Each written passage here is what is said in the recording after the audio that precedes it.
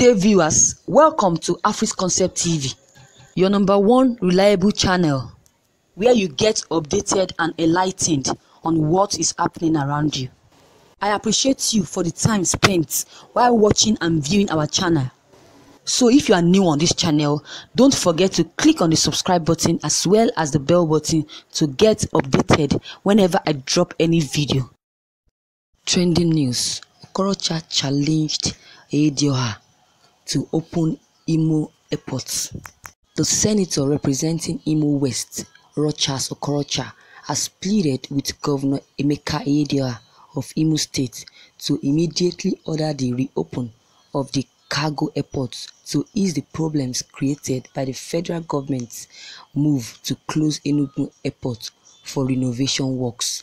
Okorocha, in a statement signed by the Special Advisor Media, Sam Onwemodu, said well-meaning Igbo citizens should advise Governor Ihedioha to open the Imo International Cargo Airport, which he built and was commissioned by Vice President Yemi Osinbajo.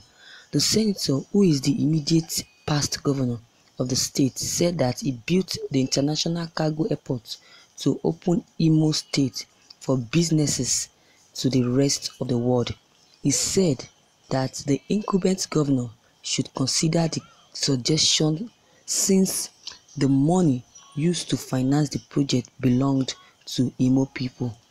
Okorocha said what was left was to open the venture for business, as all necessary facilities had been provided. Thank you, viewers, for listening to this news. What is your take on this news that you just listened to?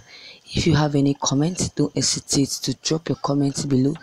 Click on the subscription button as well as the bell button to get more updates. Thank you and God bless you.